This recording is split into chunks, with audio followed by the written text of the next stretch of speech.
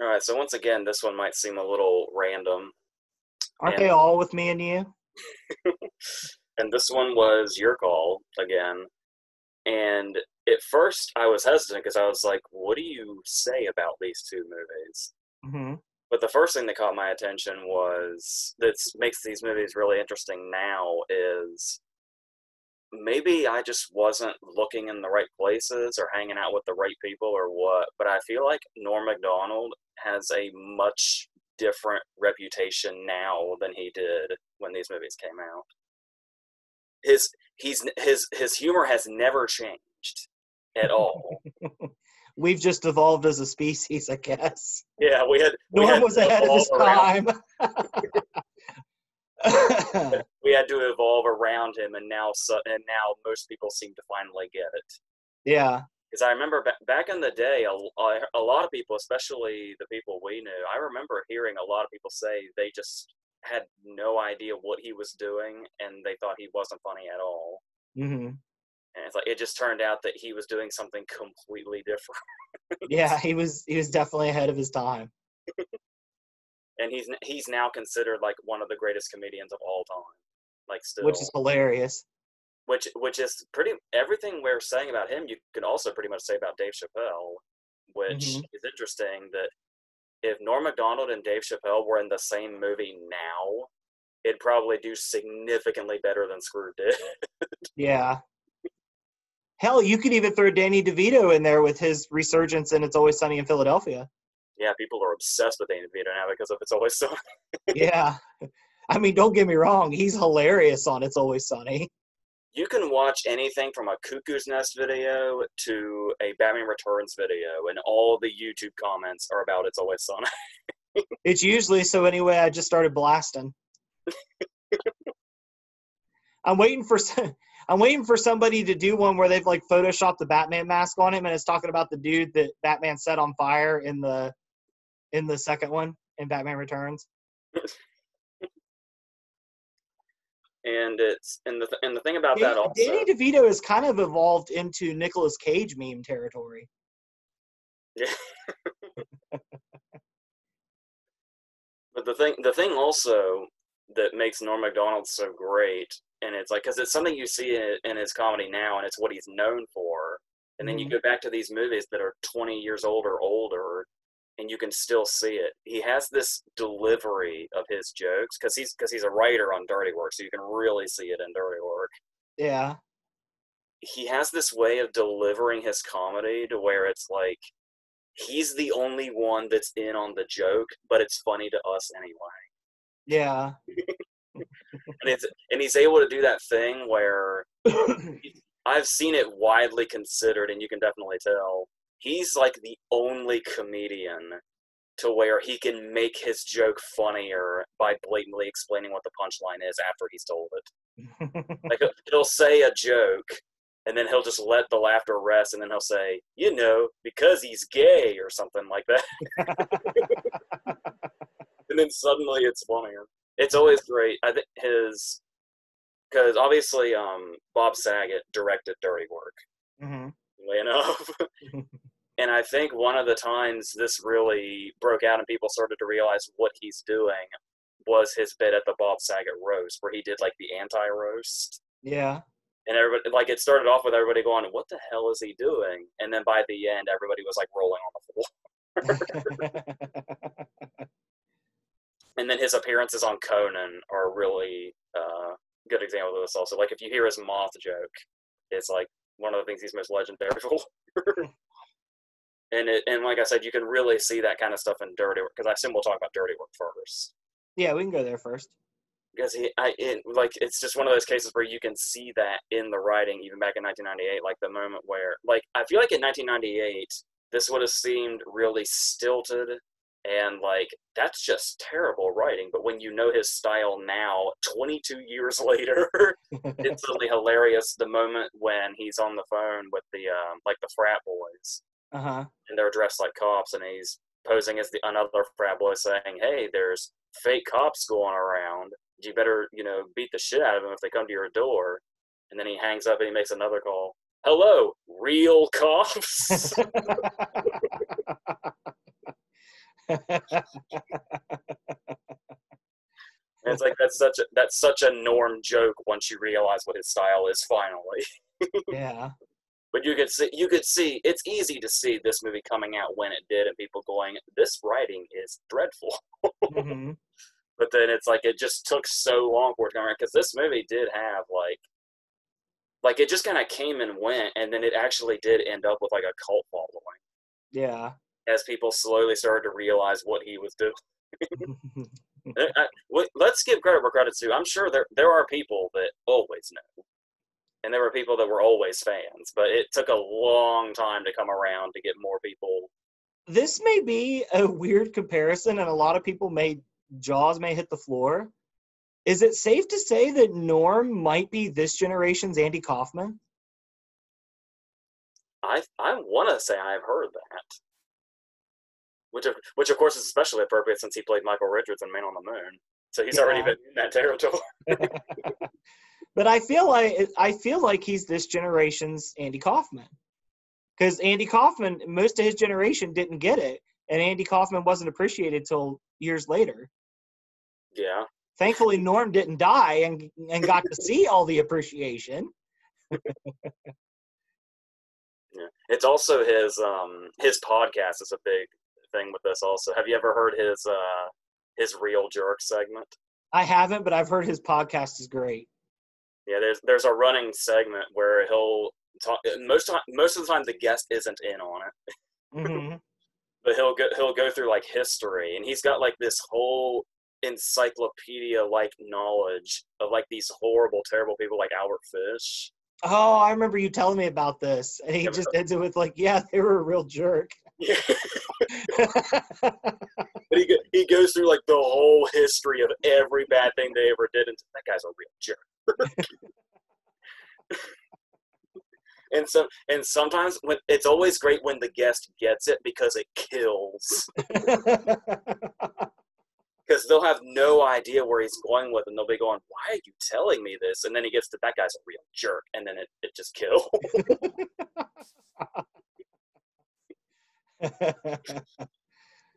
So, about the movie itself, mm-hmm.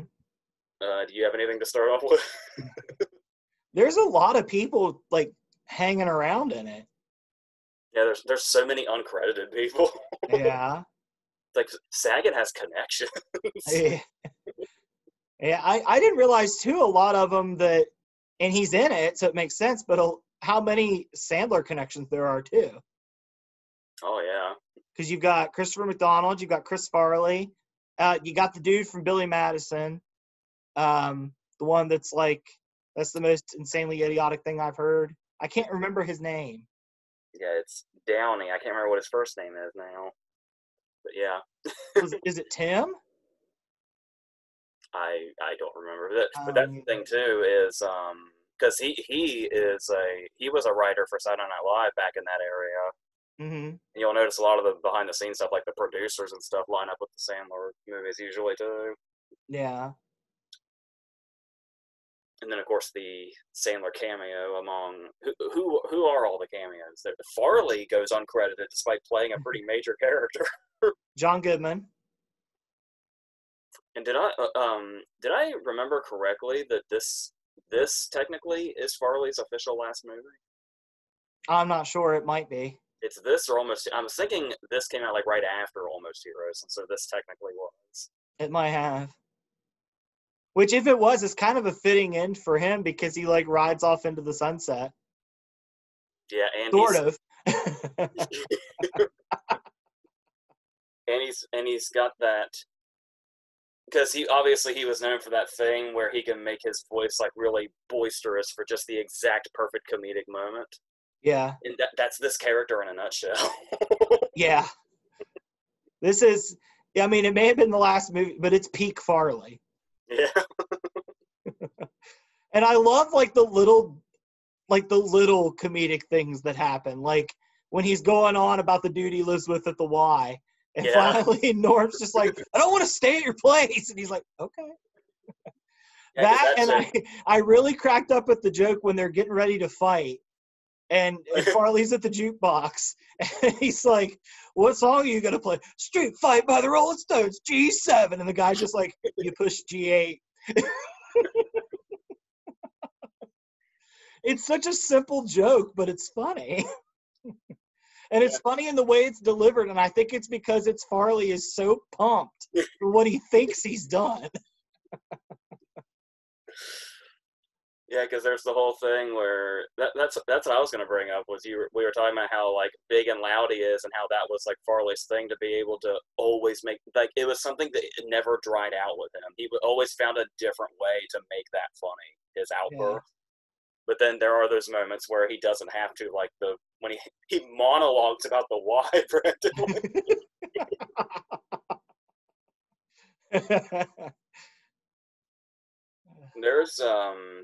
There's running jokes everywhere. Mm-hmm.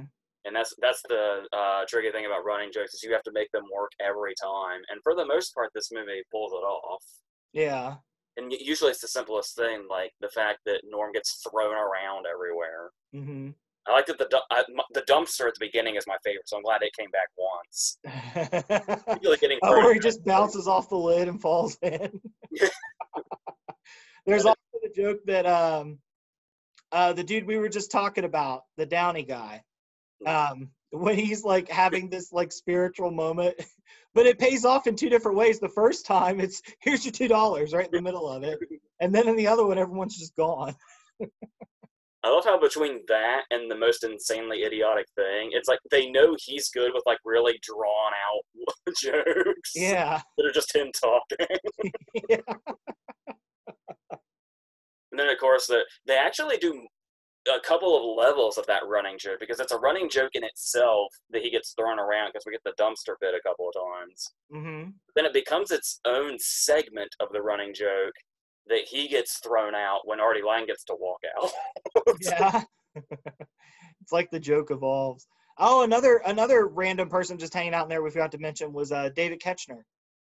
Yeah. Mm-hmm. That's probably back before anybody knew like his name. Yeah. Which is Koechner, which I learned from Paul Rudd. Oh, okay. Well, thanks, Paul Rudd, for clearing that up for us. There's also some jokes that are like, I mean, you can tell it's 1998, which was a very long time ago, because there's some jokes that would probably make people gasp a little more now than they did back then. Like the fact that the beginning credits aren't even over, and one of the jokes is about a crossing guard that grabs kids' asses as they walk by. It's like seeing that now, it's like, holy shit. Not only that, but you start the movie with that kind of joke. Another running joke that goes through is Jack Warden's penchant for horse. And that one actually has a payoff. Yeah. Yeah, we just, it's interesting. Jack Warden's already come back into our conversation since we just did Problem Child recently. Yeah. And we're not done with mentioning Problem Child again either when we get to the next movie. Weirdly. Was this Jack Warden's last movie? I don't know. He was around until, 2006? Oh, was he? I don't remember when he passed. I think that was it. I can't remember when the last time was we saw him. But there's also jokes talking about Norm being one of the writers. Mm-hmm. And how, like, jokes seem different now than they did then, now that you know his styling. Mm-hmm. And so there's some jokes where it's like, it feels like it's a cliche that's happening. Mm-hmm. Like the deadbeat boyfriend coming home and his girlfriend's on the balcony throwing his stuff out. Yeah. Something we've seen it a billion times before this, and we saw it a billion times after this. It's one of the oldest cliches in the book. Mm-hmm. But there's a couple of little twists, because you would think, with the credits the writers have, they'd be a little more clever than this kind of thing. Mm-hmm. But they just throw in those couple of little tweaks where you can tell they kind of knew they were doing the cliche, and they just threw a little thing in. I love how it's the way the scene starts and the way the scene ends. Mm-hmm.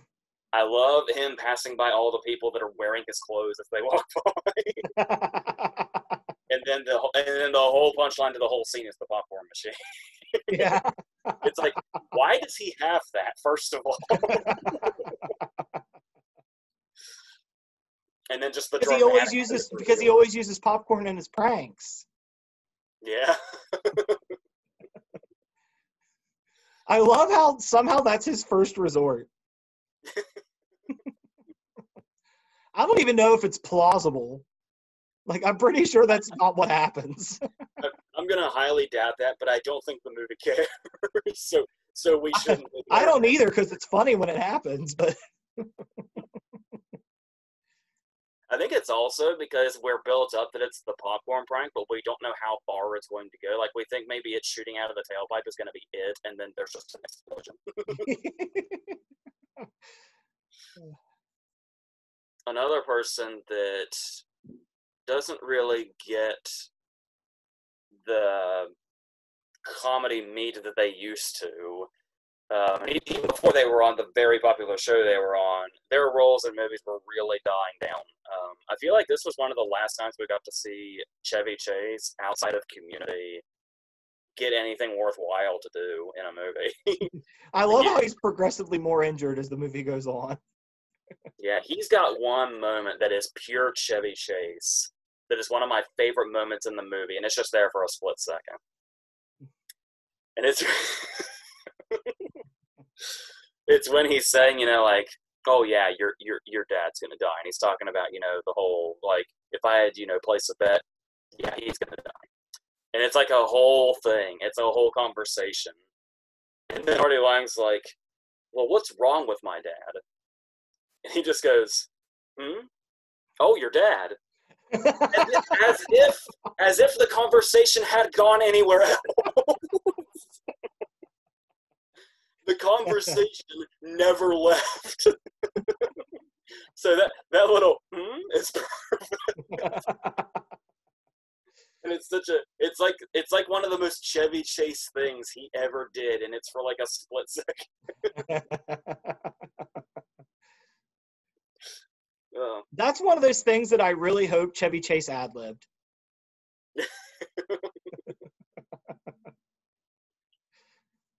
And another person we got in here is Don Rickles as the movie theater manager, which is another connection, because I had forgotten he was in this until the last time I watched it, which was like a couple of weeks ago.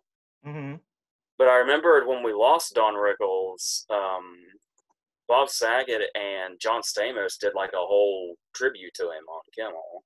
Yeah. And so I'd forgotten that they like already had an established connection. And this character, first off, I'm not going to name any names. Mm-hmm.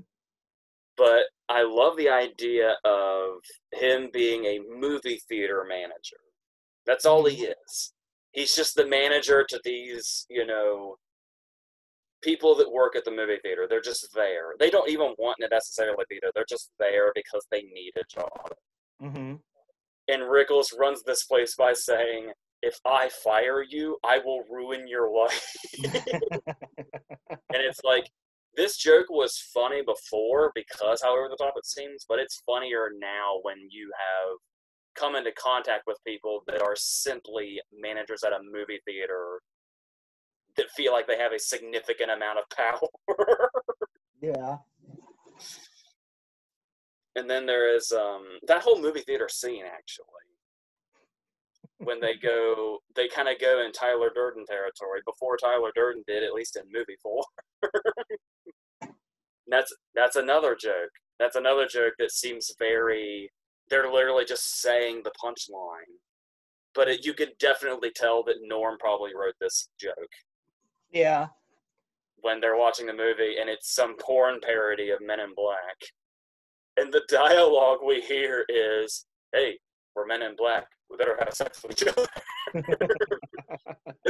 And I love that it comes back briefly to, oh, look, there's an alien. We better have sex with it.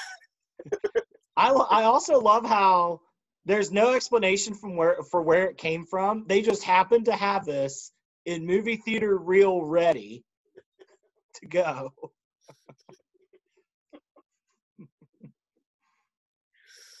Oh, God. And I think another little bit of comedy that gets missed with that bit is the freaking like basic PowerPoint looking title card of the porn. Yeah, because we don't even see a frame of the movie except for that. Yeah, that's all we get. But that's all we needed. Any more, and it might have helped the joke run stale. Yeah. There's another scene like that kills me. It's when they're putting the fish in the big house, and we hear everything going down, and it doesn't cut away from Norm and Artie Lang. Yeah. And their facial expressions don't change. And it keeps escalating. Oh, what is it? Oh no, he got the chainsaw from me, and now he's killing me with my own chainsaw. And they just haven't moved. I think the best part of that punchline is after all that, Artie Lang still tries to finish putting the fish down. As if it's going to do jack shit.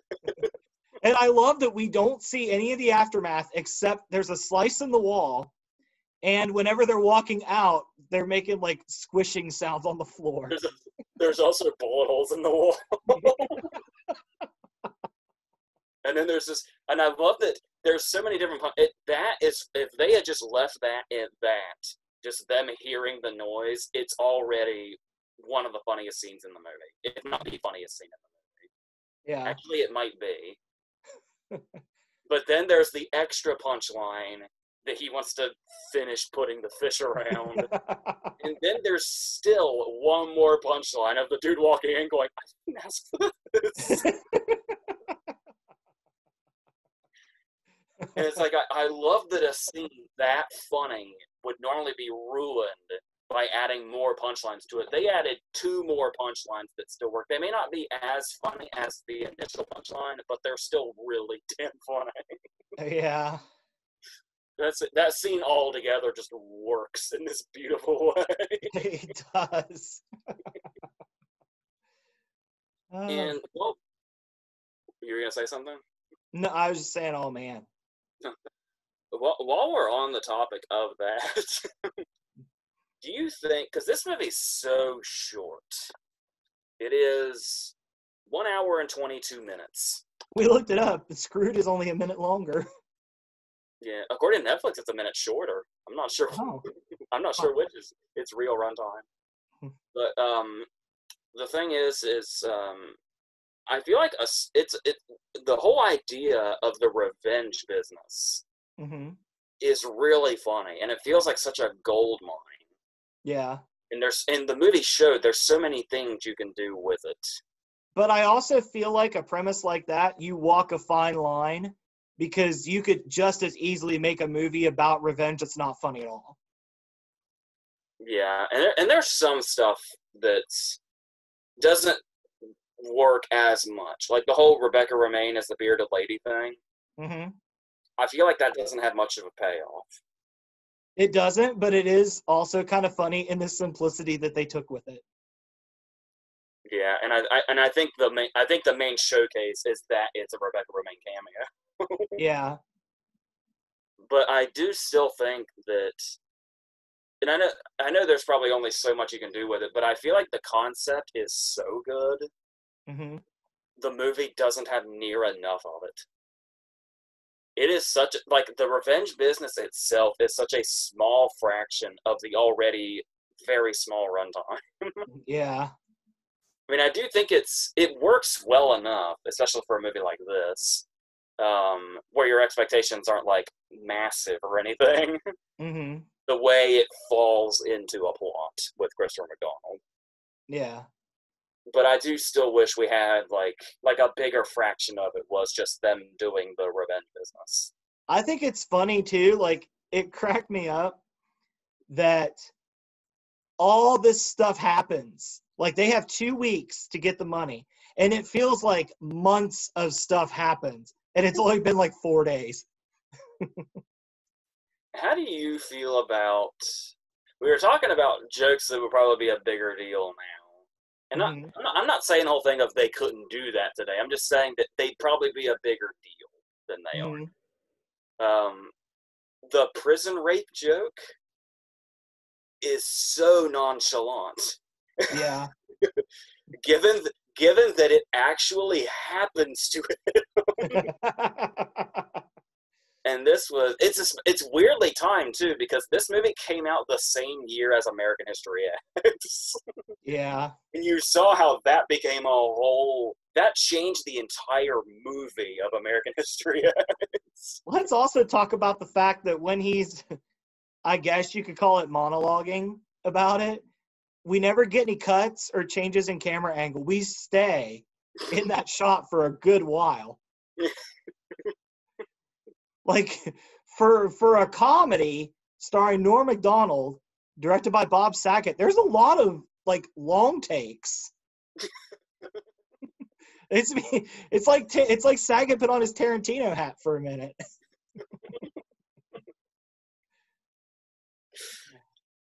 I would have never thought about it that way, but now that you mention it. And I do love, though, how nonchalant, like, the dark jokes are. Like, how literally the very last line of the movie is, well, Chevy Chase, we gave him the money, but the bookie still beat him to death. So he's dead. Bye. And that sounds like me simplifying it.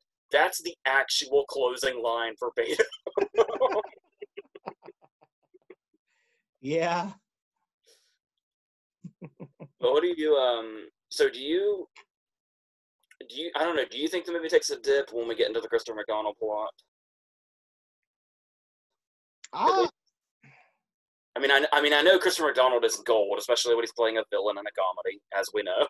This is the comparison I was that I'm telling you about, that I was telling you about earlier. Everybody sit down and calm down.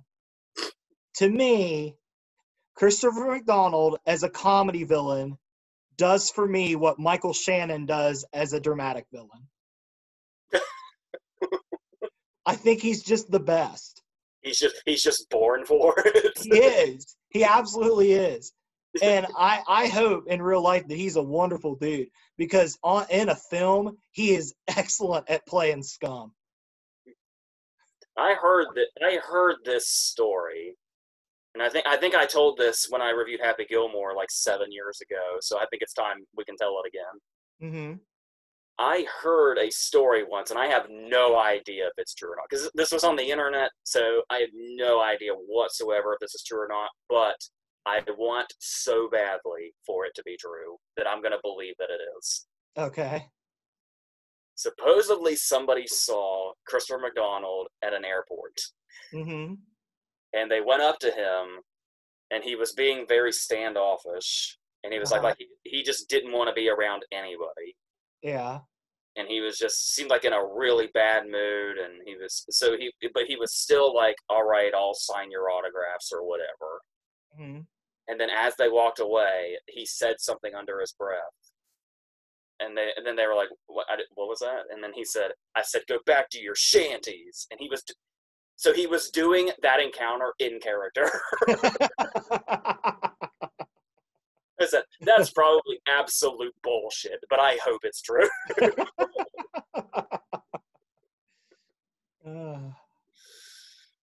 I love the fact that his character, I believe every scene he's in, he's with his dog. Yeah. Yes, that's one of the running jokes I could take or leave. He may or may not be fucking his dog joke. It's funny. It's a funny thing to discuss, but I think it's so simple. But I think one of Christopher McDonald's funniest lines in this movie is when he's talking about the homeless, and he's like, "We all know how I feel about the homeless. They're people, and they're homeless." Yeah, it is like. Because that's another one of those things where on the surface it looks like he's just playing one of those cliche villains. Mm-hmm. But it's also, you get the sense that he's like doing a parody of that kind of villain intentionally. Yeah. Christopher McDonald doesn't get near the credit he deserves for what he brings to the table in a movie. I mean, Shooter McGavin's a freaking legend, but I mean... So whether it's legit serious stuff like Thelma and Louise or whether it's Shooter McGavin, he can do it. Yeah. Christopher McDonald is rapidly approaching that territory for me where if he's in it, I'll give it a shot and watch it. which is a shame because usually his parts are like really small. Yeah. But he really owns whatever that small screen time is. He makes the most of whatever he's doing. I always forget he's Elijah Wood's dad in The Faculty for like 30 seconds. Yeah. I always remember when way back in the trailer for Grind, I always got a kick out of he has one line in the trailer, and it's "Get the moron out of the pool," and the way he delivers it is perfect. And it's probably the line from Grind I hear the most still. Like whenever I hear Grind referenced at all anymore these days, it's always that one.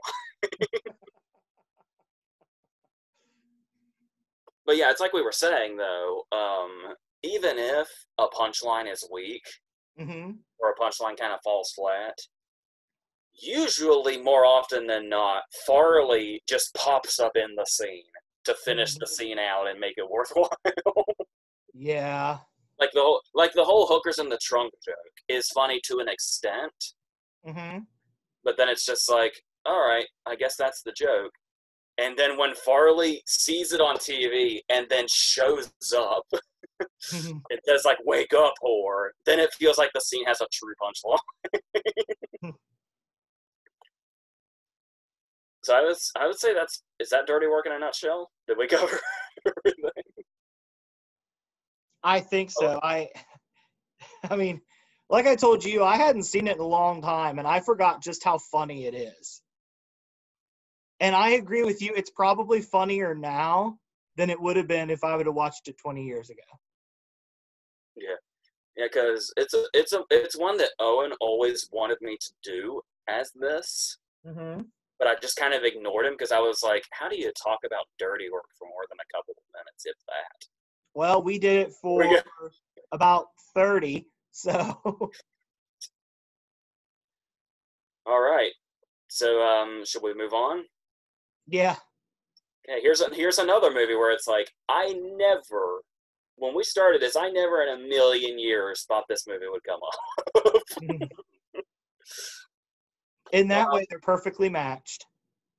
Yeah. But, interestingly enough, as off the radar and not talked about as it may seem, we brought this movie up a couple of weeks ago.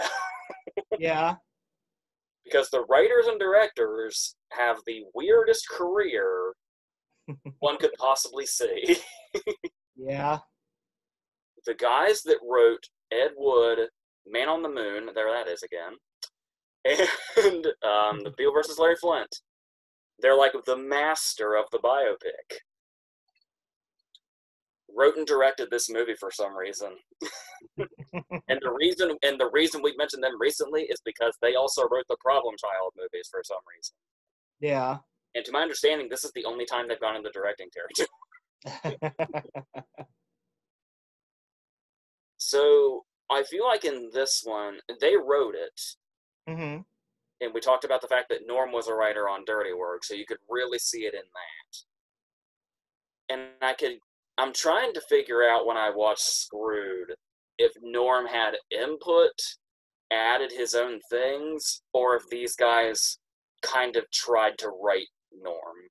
And if because there's some stuff that definitely feels like they're Norm's thing and something he could have come up with himself. And then there's a lot of stuff that's just there. Yeah.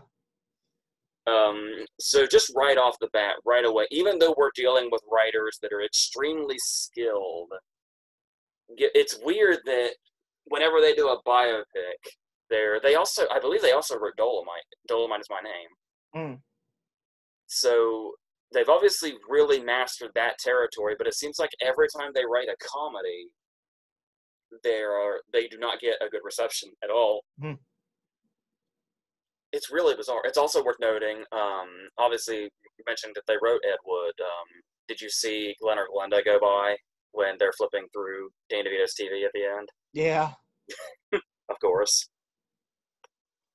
So, what's your overall opinion on Screwed? It's no dirty work. Do you remember the fact that we saw this at the theater? Yes. I'm trying to remember why or how that happened. And I don't know. I think it was early into its run, and there were only 2 people in there with us. This movie did terribly. Yeah. But Which, like you said, is crazy because nowadays it'd probably kill with Norm, Dave Chappelle, and Danny DeVito headlining. yeah, and Norman Chappelle would get like so much like leeway to work with, Yeah. and so like they basically be doing their own thing the whole time, Yeah. and you can definitely tell this is them working with somebody else's writing. What's is there a significance to the joke where everybody's name is slightly like a president's? I don't know. Like I feel like there's some sort of hidden payoff to that, but I don't know what it is. But so the center we talk about those three, and of course another center of this movie is Elaine Stritch, Mm-hmm. who has some pretty perfect deliveries. Yeah. Who just in general had an amazing career. Like probably one of my favorite documentaries that I've seen Mm-hmm.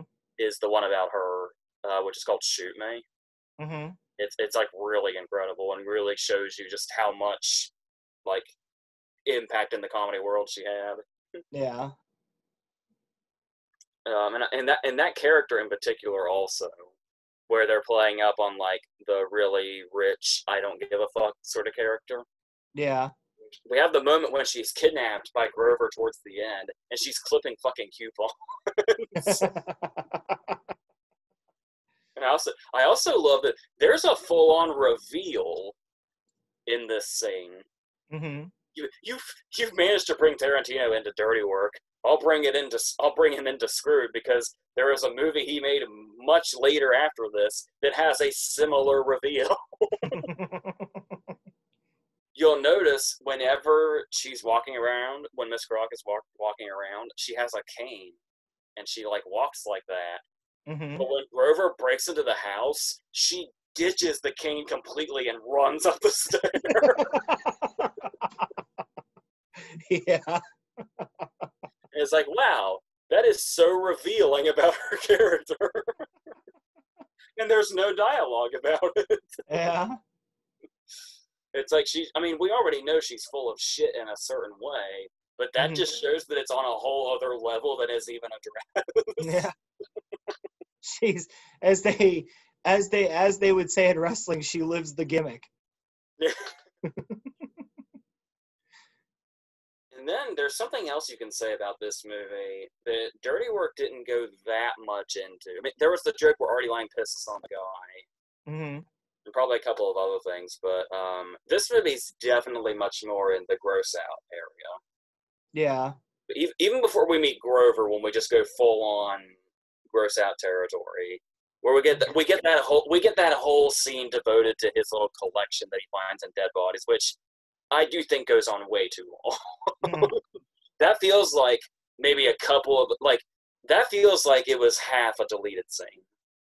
Like how you have those deleted scenes on special features on a DVD where it's like more often than not there are scenes that are in the movie, they're just longer versions. Yeah. I feel like this scene was definitely supposed to be one of those, but somehow the whole scene ended up in it. And like I said, when you've got a runtime this short, that kind of scenes like that kind of show when you're running out of gas. Yeah. When you're doing scenes like that go on way too long, or you're starting to rely on gross out factor. So I've got to say, I had to look up I remember this came out in 2000. I had to look up which date it was to Mm-hmm. determine what age I was. And so I was 9 when we saw this in theaters. Yeah. And I was hoping I could appreciate it now for how unexpected and over the top it is, but it still feels like overkill, and I don't know if it's in a good way. Mm-hmm. When I was 9 and we went to see a comedy with that drunk guy from Billy Madison's probably what I knew Norm from at the time. And I was a squeamish kid. Mm-hmm. It scared the holy shit out of me when the dog bites him and he bleeds everywhere. And I was hoping I could appreciate just how over the top that is now, but I watch it now and I'm still like, that is way over the top. But yeah, and it's stuff like that where it's like if you do it right, gross out humor can work. Mm-hmm. But this movie has no middle ground. When it goes for the gross out factor, it goes all the fuck in, and I'm not sure how I feel about that. Like I said, especially when, and the dog biting him thing is long before Grover's introduced, and Grover is just a non-stop gross out joke. Yeah. Now, but of course, Danny DeVito has his own moments of gold in this outside of that. I love his obsession with Hawaii Five-0 and Jack Lord. I love that he is wearing a Bookham Dano shirt the first time we meet him, which means that joke is foreshadowed. But secondly, I would go so far as to say I've been critical of this movie's style of humor up to this point, apart from the Miss Croc jokes. But I feel like, and this might sound hyperbolic, but I don't care. The fact that Grover not only loves Hawaii Five-0, but that he is president of the Jack Lord fan club, and we hear his answering machine message state this, might be one of the funniest jokes ever put to film. I don't, because that's one of those cases where you want to ask why, and obviously, you know, like because it's random style of humor is pretty played out. But seriously, the fact that there is no why, the fact that that joke just is, makes it a perfect joke. Because he doesn't act like Jack Lord. We don't get build up to this apart from his shirt that goes on nothing is said about it. It's just kind of a perfect joke. And then there's the whole thing when it's like, oh no, I've got to hide. And the bed just goes into the wall, and that's funny in itself, that he just hides inside the wall, but that there's giant pictures of Jack Lord everywhere. I love how, like, the way that it's ingrained into his character, it's almost less of a joke and more characterization. And why is somebody like him so heavily armed? Because I feel like when they show up in the cop car and he's like, "You'll never take me alive," and he starts shooting at them, why do I get the idea this is not the first time he's been through this? He works at the morgue. Well, they also bring up that it's a shitty neighborhood. Did you notice there's even moments where, like, when he's like pulling out the slabs when he's looking for a dead body, he's literally making his penguin noises. I didn't know that. It's so obvious. It is kind of funny too, the option that he goes with the body that he chooses that's supposed to look like Norm. And the fact that it's one of those things where, like, there's another layer added, because you see his appearance first with the big white beard, and then they're like, why is he a midget? And I think that's kind of the thing I want to go into now, which is there's times where it makes the movie, there's times where jokes do succeed, but with the plot that this movie has, because one of the things I mentioned to you was, if there's one problem this movie might have, is it's probably its pacing. Because the movie is so short. It is an hour and 21 minutes. And that includes credits. So it's probably like an hour and 15 minutes. It barely reaches feature length. Mm-hmm. So the thing about that is, it feels like so much happens in this movie. Yeah. This movie does not feel that short. But talking about all the stuff that happens in this movie, and maybe you'll have an argument for this against this. But with the plot that this movie has, the whole idea, like the whole setup of the idea is that everybody's dumb. Yeah. Everybody's a complete idiot. It's like the burn after reading setup. Mm-hmm. Like, you got all this stuff going on, all this plot, but that's the joke. They're all fucking dumb. If this was a Coen Brothers movie, Clooney would be Norm. Yeah. But the thing is actually Chad Feldheimer might be Norm, because he's the one that gets the whole idea. He's the idea, man. Oh, true. If you can call it that. But the thing is, I'm come to think of it, it's weird how much this movie has in common with Burn After Reading. Because Elaine Stritch would be Malkovich. Yeah. It's like the Coen Brothers watched Screwed and they were like, you know what, we could do better. This is a sentence I never thought I'd say. Frances McDormand would be Dave Chappelle. Because she's the one that's just kind of doing her job and gets roped up in it. Does that make Brad Pitt Grover? That's what I'm saying. I think Brad Pitt is Norm in this scenario. I don't know. But I guess he'd be a combination of the two. Mm-hmm. But the thing is even though that works so well for Burn After Reading, because the Coens are such clever writers, Mm-hmm. I was wondering if this movie might work better, like what this movie would look like, and if they could find better jokes if the characters were smart. And they just kept they were smart people that kept getting themselves in stupid situations. If there might be more jokes there. Because there's always stuff where it just kind of feels like a cop-out or lazy writing. And you could say it's the joke, but that kind of thing doesn't really work as well here as it would in something like, say, Dirty Work. Mm-hmm. Where, like, the whole thing with Sarah Silverman. When it's like, whenever they need her, it's just like, well, I'll just do this thing. And it's like, oh, yeah, we had a little sex, and she said yes. And then that's the joke.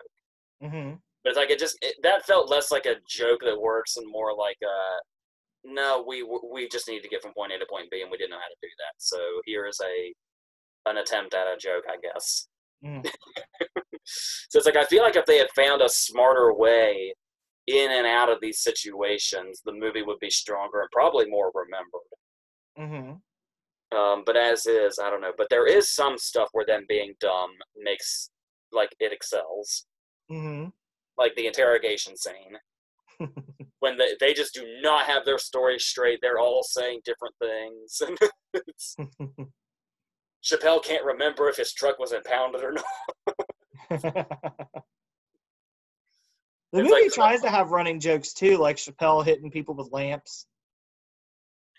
I think that works simply because, like I was saying, that I feel like if the jokes were smarter, they'd be more memorable. Mm-hmm. But I still, to this day, in any given circumstance, I can still say, I was scared, like he does. Mm-hmm. I still say that.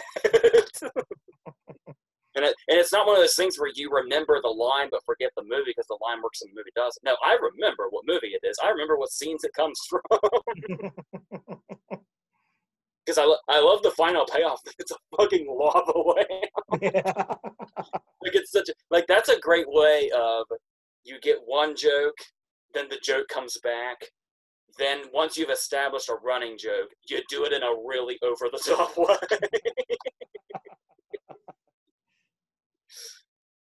So that stuff kind of works. And I do like, speaking of Sarah Silverman, she does have a line that I like that we wouldn't be able to have if they weren't the characters that they were and they weren't the way they were. Mm-hmm. It's at the very end when they're at Grover's place and all the cops show up. And they've got their guns aimed, and Sarah Silverman just runs up to them and says, "No, don't shoot. They're stupid and confused."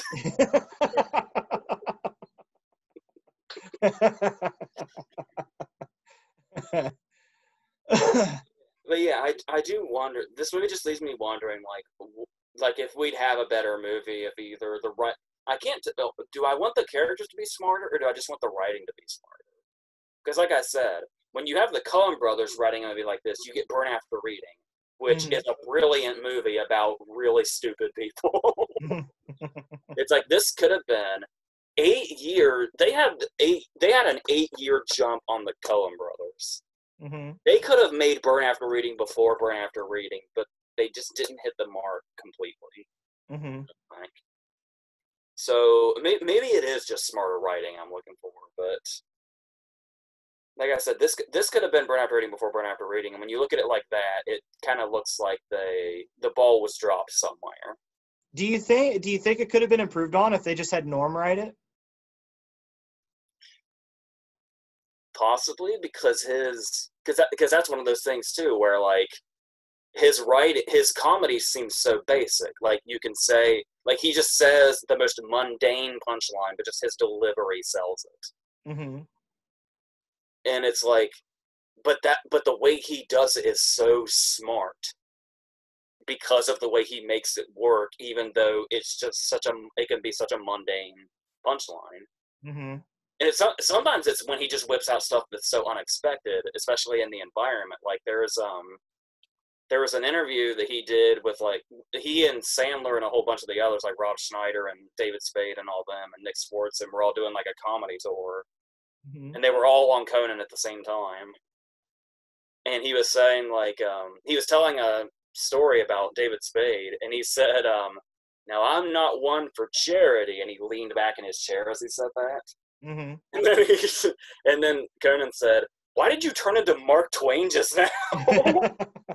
And then amidst the laughter of that, you hear Norm say, "You're over here comparing me to Hal Holbrook." And Conan, while everybody's laughing at what Conan said, Conan loses his shit at Norm saying Hal Holbrook because it's such a deep cut. And Conan's like the only person that caught it.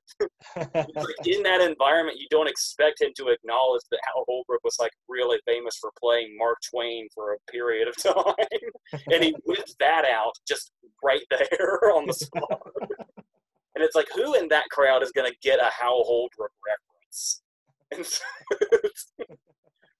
it's like he can do like really smart humor in the most unexpected environment. And it can work. You're just not going to catch it right away. So it probably would have been the same thing as Dirty Work. If he wrote this movie, it probably would have been completely shit on. But nowadays it'd be considered a classic.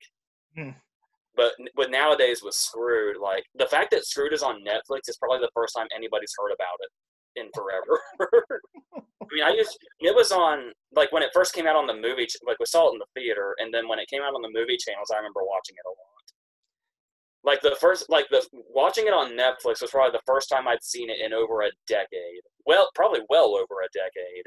And I still remember like all the beats and all the lines, and I was scared and all that other stuff. So something stuck with me. But let's talk about how funny it is that you went to Netflix to find Screwed, and I watched Dirty Work on YouTube. Yeah. Not even subscription YouTube. It was like, hey, let us throw a couple ads in here, and you can have this shit for free. Yeah, the same thing for when you go to its IMDb page. The first thing you'll see is a big yellow bar that says "Watch for free" on YouTube or on IMDb TV or whatever it's called. You can find Dirty Work for free fucking anywhere. And I own it, and I don't remember when I got it. I just had it forever. I love that you just whipped it out. Yeah, it just materialized on my shelf one day.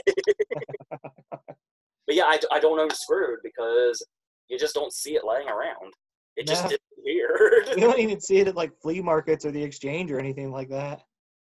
Yeah, because if it was at a flea market, I would have it by now. How do you think I have a collection this big?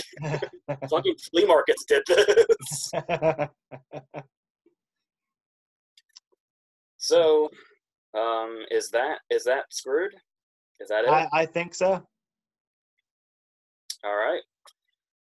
So I think we determined that Dirty Work is probably the one that holds up more, certainly. And it's like we said, Screwed kind of fell off the radar, whereas Dirty Work found a cult following, at Yeah. least. So it's pretty clear. And it's like we were saying, if Norm had taken part in writing Screwed, I do wonder if it would have done the same thing as Dirty Work and kind of found its way back around. But I wonder if Dirty Work's initial, I guess you would call it failure, initially when it came out. I wonder if that's why we never got any other movies about like people having a revenge business. yeah, Because yeah, that sounds like a comedic setup for the ages. yeah. You can actually see the cult following when you talk about it not being a success at first. Mm-hmm. Bob Saget has a stand-up special Mm-hmm. where he name drops Dirty Work, where he's like, "Yeah, I directed a movie called Dirty Work," and then he told like a story. But when he said, "I directed a movie called Dirty Work," the crowd cheered. Uh-huh. Saget just said, "Where were all of you opening weekend?"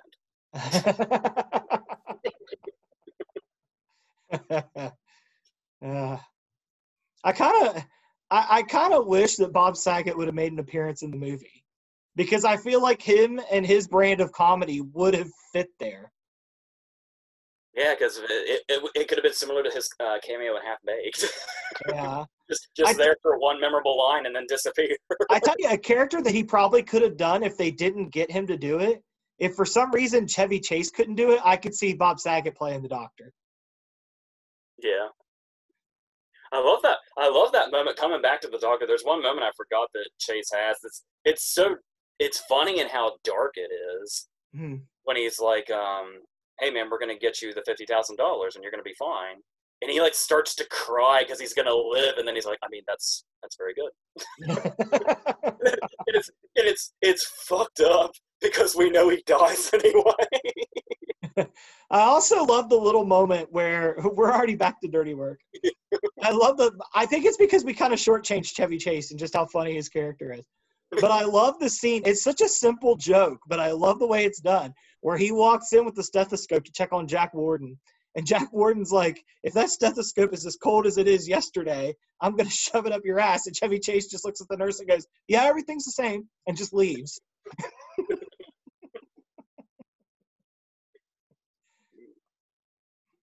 So I think if there was any other way we needed to determine that Dirty Work is the more memorable movie, it's the fact that we've circled back around to it. I think just everything. Yeah. I don't know what we're going to tackle next. We've got some options. Yeah, there was one we almost did before this, and then once we mentioned this one, you were like, "Yeah, we have to do that one." Yeah. Yeah. So yeah, It'll probably be in the realms of nostalgia again. yes, especially if it's that one we almost did. Yeah. But if it's the one I'm thinking, I'll go ahead and do my dropping of the hint. I'll be out of town this weekend, but on Monday, I'll be bound for home, and then we'll put out another video on Wednesday.